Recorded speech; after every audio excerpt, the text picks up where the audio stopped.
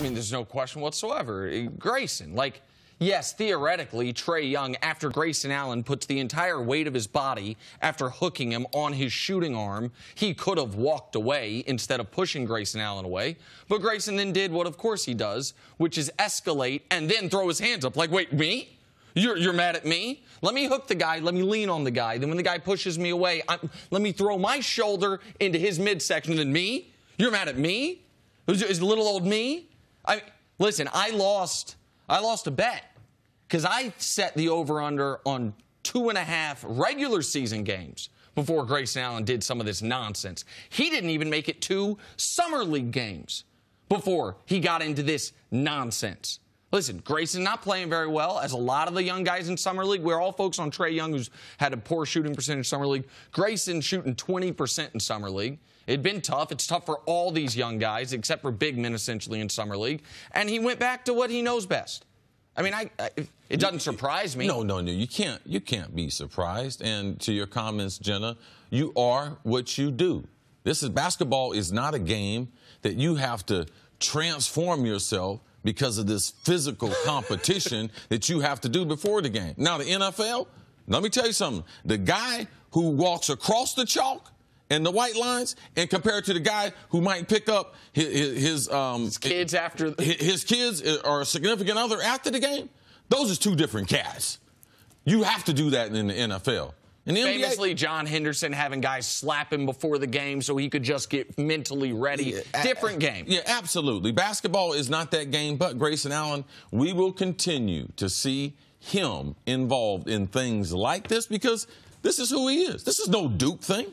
Don't blame it on Duke. Don't blame it on the Coach K. How is that going to be received as you go through the season? Is this the kind of thing where we talked about this with Lonzo Ball? You come in with any other storyline other than playing basketball and you're going to get targeted for it. Is this the kind of thing he would get targeted for? Listen, I think the Lonzo thing was different because I think some guys almost kind of felt bad that he had to have this distraction of his dad. And yeah, guys knew that there was going to be more eyeballs on those games, so they might have really tried to up their game. But people didn't have a grudge against Lonzo. I said it before, I'll say it again.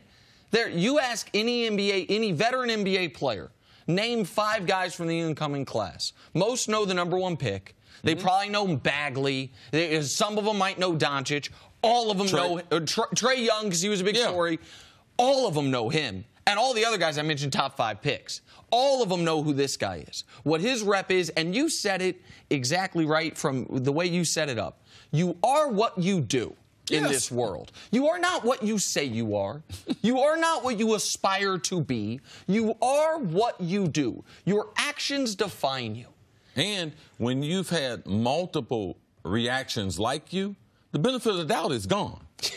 Like I can't. The first altercation, like, yes, this is who he's going to be. He was an edgy player in college. He will be an edgy player in the pros. But how will other veteran players react? It's not fair to have him in the same conversation as Lonzo Ball just because Lonzo Ball had a lot of eyeballs and optics on him. We saw LeBron James whisper something in Lonzo's ear, muffled his mouth so that people couldn't see. I don't see LeBron James doing that for him. All right? And the reason why, because a lot of these things that Grayson does, you can get hurt on the basketball court. He could have hurt Trae's shoulder on that play. That's why he put his dead weight on him compared to falling back off him. It's the same thing that Kelly Olynyk did to Kevin Love. When he held his elbow, and then he ripped. Yeah, and then he pulled it, which led to Kevin Love having an injury. Yeah, Kevin Love missing NBA Finals, dislocated shoulder for LeBron's first year with the Cavs. Listen, and I'll go to the third rail here briefly because it's honestly how I feel, and I think it's a lot part of it. Great that we talk a lot about privilege in this country. Man, Grayson Allen, if he didn't look like Grayson Allen, would be called a thug up and down every television network from the day he left Duke. Or for the day before he left Duke, pardon me. From the first time he started tripping guys, he shoved an assistant coach in college, a coach. He had breakdowns on the sideline. He's been in the league 10 minutes. And listen, I mean, it's going to take 2 months of him acting right for the redemption story to begin, because that's how this always happens. That's why I caught a lot of flack from people, because I was honest during the NCAA tournament.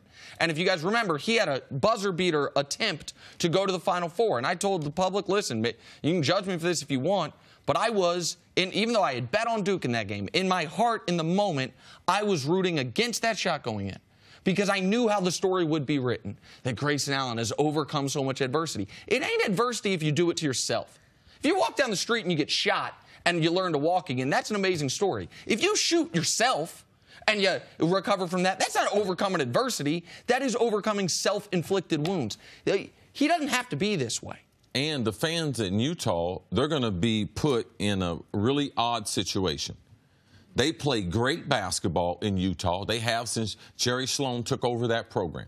They have basketball that's respected. They play well on the offensive end. They play fundamental defense. And their fans, the product that they put out there, their fans have appreciated that. They have one of the huge home court advantages.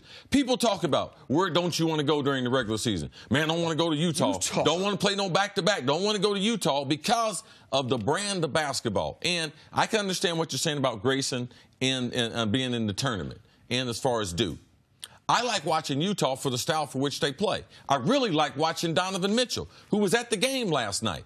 I'm not going to stop watching Utah because in this game, you cheer for jerseys and you cheer for brands that have names. Right. And I'll be watching Donovan Mitchell, cheering for him. I won't be cheering for Grayson Allen because it's not a brand of basketball that I enjoy seeing. So some would say that, or if there is the argument that he's trying to sort of beef up his reputation of being a tough guy or overcome whatever it is that he's not able to do on the court. He's a good basketball player. He doesn't need to do it. He's a phenomenal athlete.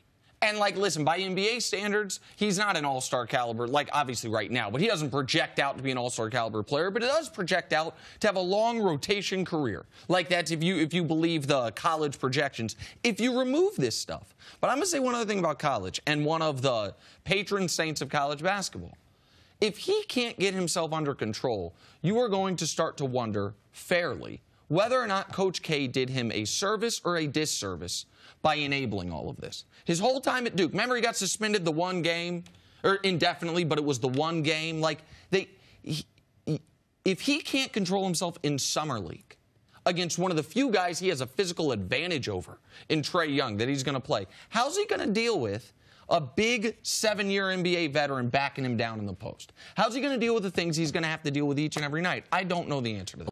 Thanks for watching. Subscribe here to get the latest from the show. Also, be sure to check out more of the best clips from First Things First, or go watch a few segments from our other shows on FS1.